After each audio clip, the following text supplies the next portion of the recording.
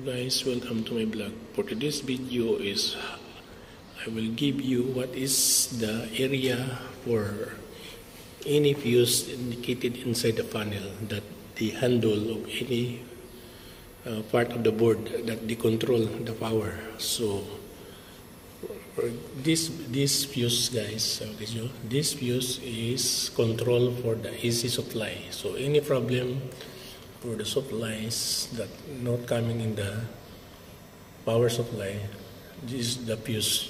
First you want to check if this one is faulty.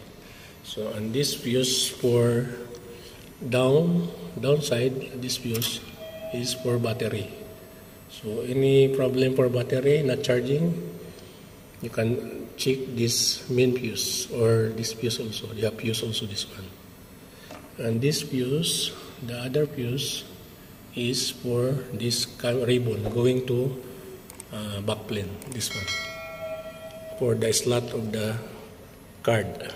So if they have problem with this fuse, there's no supply of all this card. This fuse, guys, these two fuse is support giving for this slot of the loop going to the field. This is wiring. So this is the fuse for this. So that is the use of all fuse in this inside the panel.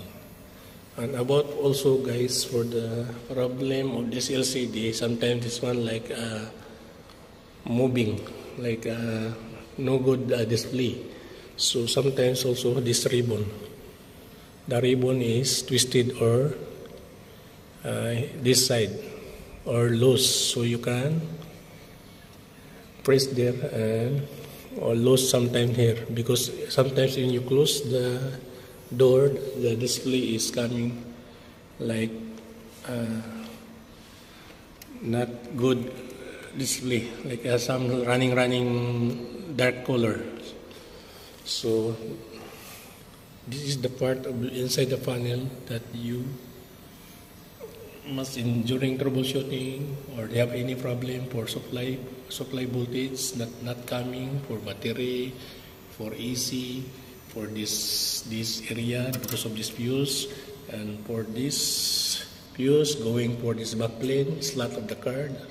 Sometimes there's no power also, shorted all because the fuse is faulty, and the battery is fuse is faulty also, damaged, so they will not going.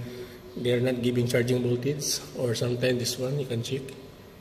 Okay, guys, so that's all for this video about the fuses and the ribbon for display. Okay, guys, thank you for watching. Bye bye.